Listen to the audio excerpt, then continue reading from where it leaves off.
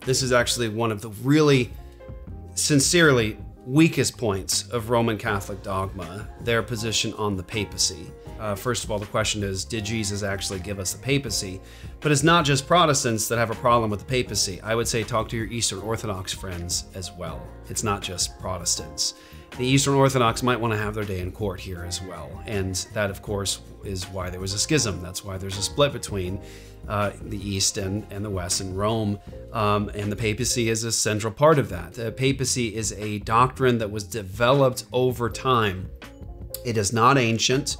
It is not biblical. You could easily demonstrate this just by going through the early writings of the church to demonstrate how they planted churches, who was in control in certain areas, multiple elders and pastors, those sorts of things. No central bishop in Rome at particular points, and at this issue of apostolic succession. You could do that. The more important thing to do is actually to go to the words of inspired scripture to say, does the Bible teach this position? But the point is I believe truly that, of course, Roman Catholic dogma is easily refuted by the text, but this particular point of doctrine and dogma from Rome on the papacy is one of their very weakest, and I'd highly encourage you to study it. Again, there's been some great debates on the papacy by our own pastor, Dr. James White, with some of the best Roman Catholic apologists that are out there. I highly recommend his debates he did with Father Mitchell Pacwa. Those are very respectful, very scholarly debates on this issue of the papacy. So for further study, go take a look at that stuff. But Jesus gave us the papacy, yet that is commonly rejected. And of course, is Matthew 16, 18 through 19. So let's go to the text. Matthew 16, popular proof text by Roman Catholics for the papacy, though it doesn't actually demonstrate the papacy and apostolic succession and all the rest.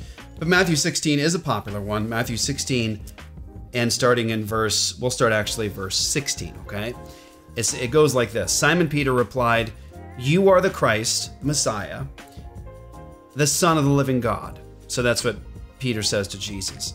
And Jesus answered him, "Blessed are you, Simon Bar-Jonah, for flesh and blood has not revealed this to you, but my Father who is in heaven." So what's really important here, this being revealed to Peter, is this revelation that Jesus is the Christ, the Son of the living God. This is a spiritual thing. God has entered into time, and he has given revelation, special revelation to Peter about the identity of Jesus. So this is a gift from God, first and foremost. It's not flesh and blood that did this. It's the Father who's in heaven. He's done this for you, Peter. And so then it says, Jesus says, "And I tell you, you are Peter, and on this rock I will build my church, and the gates of hell shall not prevail against it." Now let's take a look here, because it's really important in terms of the text itself, because Roman Catholics and Protestants, Christians, have the same inspired Greek text. We've got the same inspired Greek text.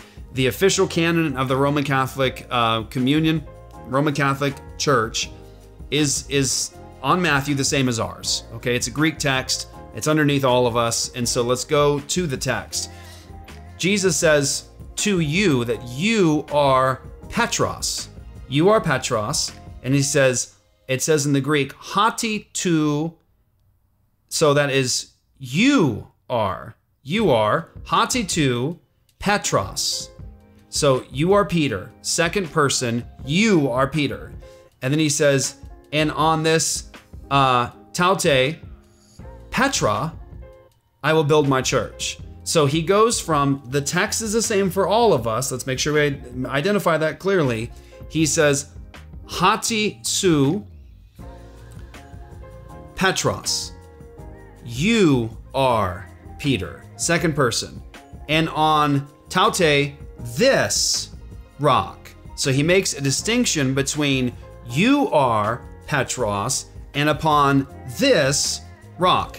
So Jesus, very important here, very important. He speaks to Peter, second person, you are this, but upon this distinction, this rock, I will build my church. He didn't say upon you.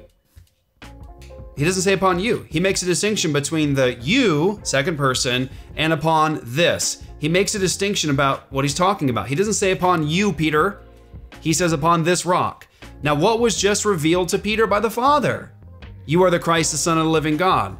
And he says, and you are Peter, and I will build, and he says, and upon this rock, I will build my church. And so the text is very clear. If we would just let the text speak for itself, he gets the revelation from God. Jesus says, and you, second person Peter, are this. You're this, you're Peter. And upon this rock, not Peter, I will build my church. And the gates of hell will not prevail against it. And then he goes further though, and here's where it gets really important. He says, verse 19, I will give you the keys of the kingdom of heaven, and whatever you bind on earth shall be bound in heaven, and whatever you loose on earth shall be loosed in heaven. And so Roman Catholics love the fact that that's singular. He says, you, Peter, singular. And the answer is, yep, you're right, he does. He says, you, Peter, I will give the keys of the kingdom of heaven. Whatever you bind on earth shall be bound in heaven. Whatever you loose on earth shall be loosed in heaven. Now the question we can ask here, very importantly, is this. Okay, he didn't say upon you, Peter, I will build my church. Upon this rock, I will build my church. And he says, I will give you the keys of the kingdom of heaven to bind and to loose. The question we should ask again is, where in the gospel according to Matthew does Jesus give keys to Peter? And the answer is, we don't have any instance in the gospel according to Matthew where Jesus gives the keys specifically and only to Peter. However, that's Matthew 16. In Matthew 18, famous text, many people know, in Matthew chapter 18, the Lord Jesus gives those same keys to the apostles generally and to the church by extension. You know the text, right? It's the text that we often go to talk about church discipline, where in verse 15 of chapter 18, if your brother sins against you, go tell him his fault between you and him alone. If he listens to you, you have gained your brother. But if he does not listen, take one or two others along with you, that every charge may be established by the evidence of 2 or 3 witnesses. That's Jesus appealing to the law of God and the standard of the law of God of bringing accusations. If he refuses, listen to them, tell it to the church. And if he refuses to listen to even to the church, let him be to you as a Gentile and a tax collector. And then Jesus now talking to all the apostles, and again, by extension, the church itself, he says this, truly I say to you, whatever you bind on earth shall be bound in heaven, and whatever you loose on earth shall be loosed in heaven. So Jesus in Matthew 16 says, you are Peter, second person, upon this rock, not you, Peter, I will build my church. I will give you the keys of the kingdom. You'll bind and loose. And then in Matthew 18, Jesus gives that to all the apostles. They have it too. Nothing here about apostolic succession. Nothing here about Peter handing the keys down to the next guy. And again, you could have this debate looking at the patristics, looking at the early fathers, and you can see that they didn't even have the most popular interpretations of this text don't sound like Rome. And that's one of the things that Eastern Orthodox are also raising their hand saying, excuse me, we have something to say about this.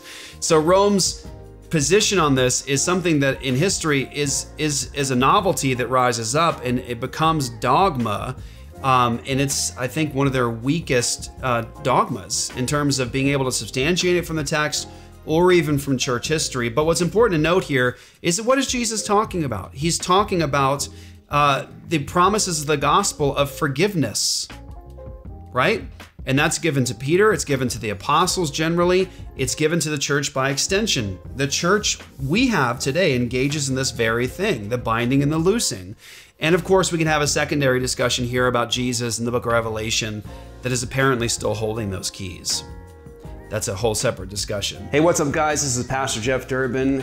Thank you for watching Collision. We wanted to provide a solid resource to help you to respond to anything coming into collision with the Christian worldview. There's more as a response to this video and others at Apologia's All Access at apologiastudios.com. When you partner with Apologia Studios, you make all of our content possible, and we give you all kinds of amazing other content to help equip you and to train you and your friends and families in the Christian faith. And so go to apologiastudios.com, sign up for All Access, and get more from Collision.